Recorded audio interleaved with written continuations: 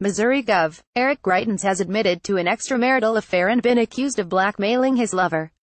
The 43-year-old Republican, elected in 2016, met the woman when she cut his hair, according to a recording received by KMOV from the woman's ex-husband. The husband, also not identified in the local report, said that the recording was made after one of the first sexual encounters in 2015. It featured the woman telling how Greitens did not want to meet her for coffee, but invited her to his house and at one point blindfolded her and taped her hands to an exercise apparatus after offering to teach her how to do a perfect pull-up. He stepped back. I saw a flash through the blindfold and he said, "You're never going to mention my name, otherwise there will be pictures of me everywhere," she said.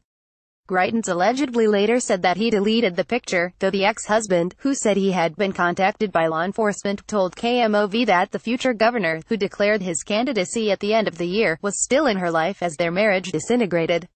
The governor, who billed himself as a values-based family man, said in a statement that being unfaithful in his marriage was a deeply personal mistake. He thanked God's mercy for helping his wife Sheena forgive him. "We have a loving marriage and an awesome family. Anything beyond that is between us and God.